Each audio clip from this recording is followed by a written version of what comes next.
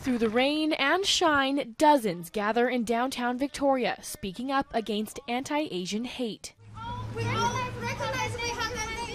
Today we are here to acknowledge anyone who's faced discrimination due to their color, their skin, their race. Discrimination against the Asian community has soared, with COVID-19 as the catalyst. According to the province, over the past year, hate crimes against those of Asian descent shot up by a staggering 700% in Vancouver. And of the incidents reported in Canada, a whopping 44% took place in BC. I think that people are just looking for someone to blame, but it's not fair that they blame Asians. The only way to stop this is to raise awareness, because you can't stop a problem unless people are aware of it. And it's not just passing comments. Last summer, the Victoria Chinese Public School was vandalized with racist graffiti. Those that actually are racist against the Asian community due to COVID or anything, they need to get their head out of the sand. They need to essentially understand that it doesn't come from one place. Alan Lowe was Victoria's first and only mayor of Asian descent when he was elected in 1999. It actually made the community very proud, mainly our ancestors, the ones that never had the right to vote. Before the year 2000,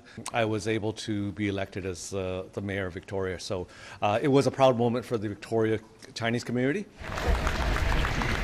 Today, many are taking a stance against racism, but not just in Victoria. Anti-Asian hate rallies popped up across the nation today in Toronto, Calgary, Vancouver, and the Okanagan. Racism exists, but we all can do our part to stop it. This is a really important injustice that we as people need to take a stand against. As a Japanese immigrant to Canada, I believe it's important for me to show up and support.